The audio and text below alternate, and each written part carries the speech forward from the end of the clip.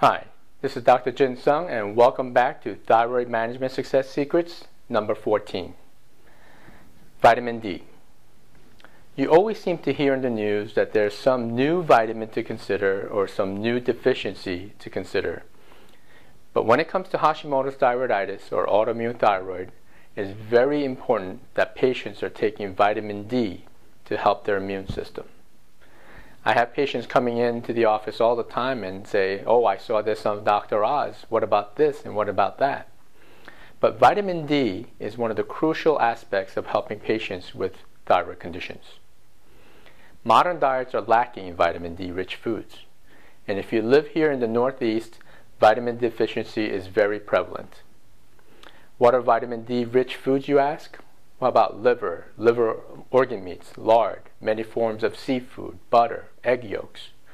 Remember what I said about eating eggs for breakfast, how it is important to manage your blood sugar in the morning. Sunlight is another important factor and source of vitamin D, but you should never take vitamin D without having your vitamin D levels tested properly, specifically the 25-OH and the 125-OH. Most doctors will only test the 25, but it's very important to check both levels when your vitamin D levels are not going up despite supplementation. This way you are eliminating the guesswork. You could be low in vitamin D or on the low side of normal. Either finding should constitute a different recommended dosage. Why is vitamin D so important?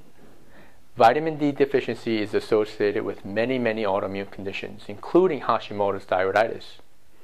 Frankly, autoimmune rates have been skyrocketing in the past 20 years, which correlates with decreased levels of vitamin D in the general population. Adequate vitamin D levels help to keep the immune system in balance so it doesn't swing out of control into an autoimmune disease. When it comes to Hashimoto's thyroiditis, the problem with vitamin D deficiency are made worse by genetics.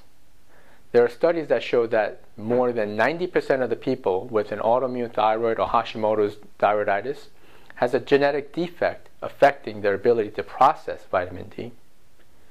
Therefore, many people, especially those people who have higher needs of vitamin D to maintain health, even if your blood tests show sufficient vitamin D levels, you should have your levels checked and modulated appropriately by a functional medicine practitioner.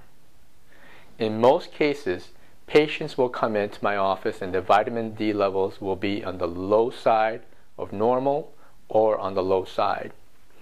In order for a Hashimoto's or a thyroiditis patient to have proper immune function, their vitamin D level should be somewhere in the 80 to 100 range. But again, you must check your levels in order to accurately dose your vitamin D, because there is something called a vitamin D toxicity. Again, my name is Dr. Jin Sung, where clinical excellence meets excellent results.